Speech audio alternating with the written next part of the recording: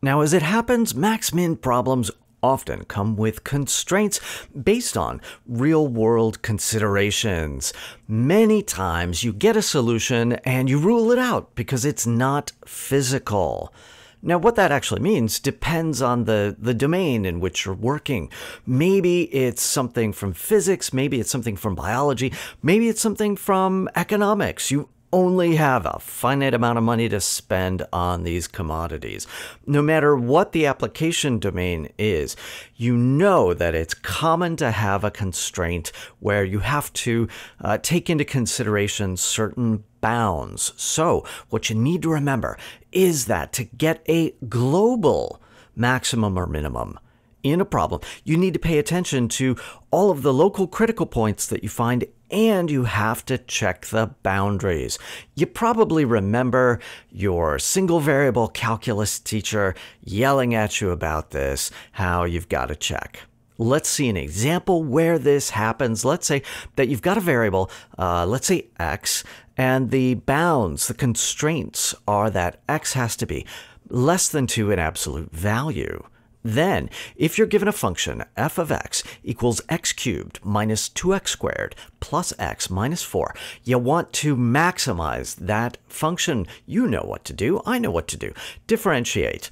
F prime is 3x squared minus 4x plus 1. Set that equal to 0. Now we can factor that really easily into 3x minus 1 and x minus 1. Solving for 0 gives us values of x equal to 1/3 or x equals positive 1. There we go. Some very nice critical points. We can classify them through the second derivative. F double prime is 6x minus 4. When we evaluate that at 1/3, what do we get? We get negative 2. When we evaluate that at x equals 1, then clearly we get positive 2. Now I remember negative second derivative, that's a maximum. Positive second derivative, that's a minimum. Our goal was to maximize, so it looks like x equals 1/3 is it.